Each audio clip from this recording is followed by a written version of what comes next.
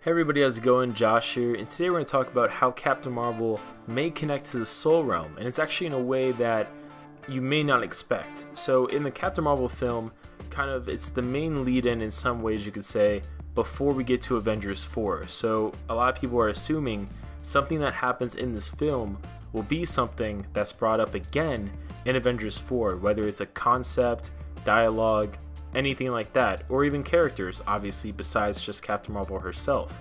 And during the trailer number 2, I guess you could say, for Captain Marvel, we received some very interesting scenes featuring a mystery woman.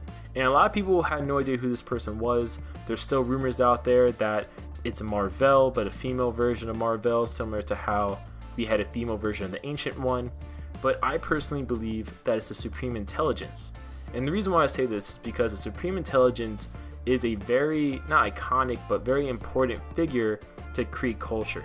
So it makes almost no sense to me that they would do the Kree, they would do Captain Marvel, all that stuff, yet not include the Supreme Intelligence, because that's one of the few characters that really makes the Kree unique within the greater MCU, or I guess Marvel in general, cosmology, with regards to different alien species here and there. Like the Skrulls had their shape-shifting, the Kree had the Supreme Intelligence, and that's kind of one of those things that just is always with the characters to some degree.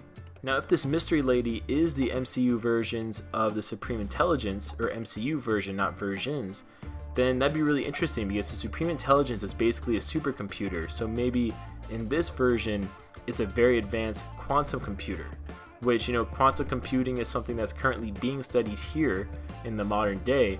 So for a super advanced alien civilization, I guess it wouldn't be too far-fetched that they not only achieved quantum computing, but have a very advanced version of it. And this could be maybe why the Kree had a device that exposes Carol to energy that I personally believe is quantum realm energy, because maybe that quantum realm energy is integral to their quantum computing. And I know, I'm literally taking quantum at face value here. There's a lot more to quantum computing and stuff like that than, basically the fact that it has the name quantum associated with it.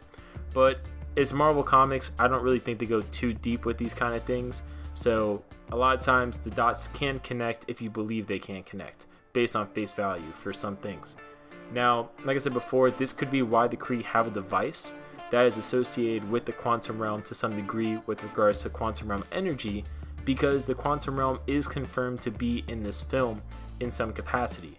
So it's possible that the Kree for the Supreme Intelligence upload the consciousness of the greatest minds in their society, whether they're thinkers, engineers, poets, philosophers, whatever have you. If they're the greatest minds of their society, their minds upon death are uploaded to Supreme Intelligence to help further advance the Supreme Intelligence, evolve the Supreme Intelligence to lead the Kree culture. And the transference of consciousness to a different realm, like a quantum realm of sorts, even if it's a mini pocket quantum realm, to me is kind of similar to how souls go to the ancestral plane in Black Panther, whether it be upon their death, if they are the Black Panther at the time, or whether it be from them simply inhaling the heart-shaped herb and going through the ritual that they do in the Black Panther movie. And that's really interesting to me, because another thing we know is that the Soul Stone, based on the comics at least, has its own realm where souls are transferred. And a huge leading theory right now is that Avengers Endgame will bring everybody back to life because they're not really dead, instead they're transferred to this Soul Stone realm. So I think it'd be really interesting if they laid a potential foundation down in Captain Marvel for the ability to transfer consciousness to a different realm, and vice versa, maybe transfer it back. Because maybe the Supreme Intelligence is a transferring of consciousness to this quantum realm sort of plane of existence, and then from there they transfer it back to a human avatar. So maybe Carol Danvers being exposed to quantum energy, because in the movie they kind of hint that they're kind of basically developing their, what's the word I'm looking for here, kind of combing, kind of raising Carol to become this new big being amongst other beings. So it's possible that maybe Carol's ability to manipulate quantum realm energy, or just energy in general, is integral to her being the next of a line of Supreme Intelligences.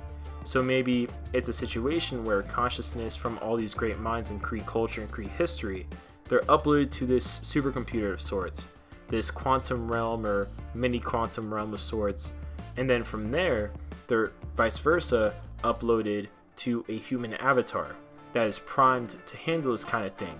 And you would assume that to be primed for this kind of thing, you would have to be able to handle quantum energy or energy of some kind, which almost makes Carol kind of a perfect avatar of sorts to become the next Supreme Intelligence based on what I'm saying. So this would be really awesome to see in this film, because it basically, you know, we've gotten the foundation in Doctor Strange, we've gotten the foundation for Black Panther, that not only can people go to different realms, whether it be magical means or other means, but people can go to a spiritual plane of existence outside of their body, a different realm, and they can come back.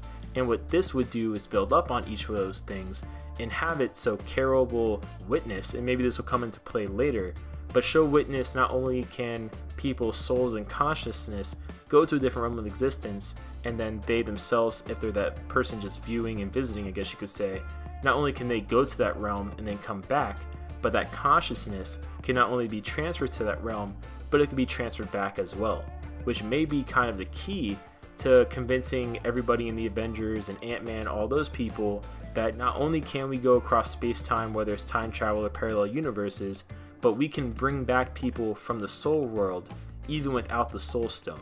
Even though I'm pretty sure you'll need the soul stone just because they have no bodies at this point, so you'll probably have to make everybody new bodies again. But comment below your guys' thoughts. What do you guys think about this? I know it's a very kind of, you know, out there theory, but it's just something I thought about when I was reading on the Supreme Intelligence and Captain Marvel and all that stuff.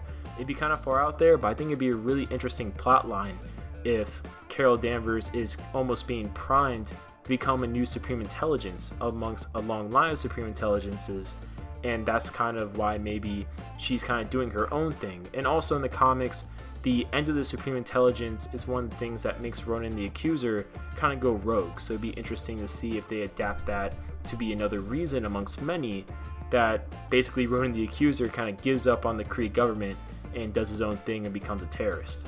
But comment below your guys' thoughts. What do you guys think? And I'll see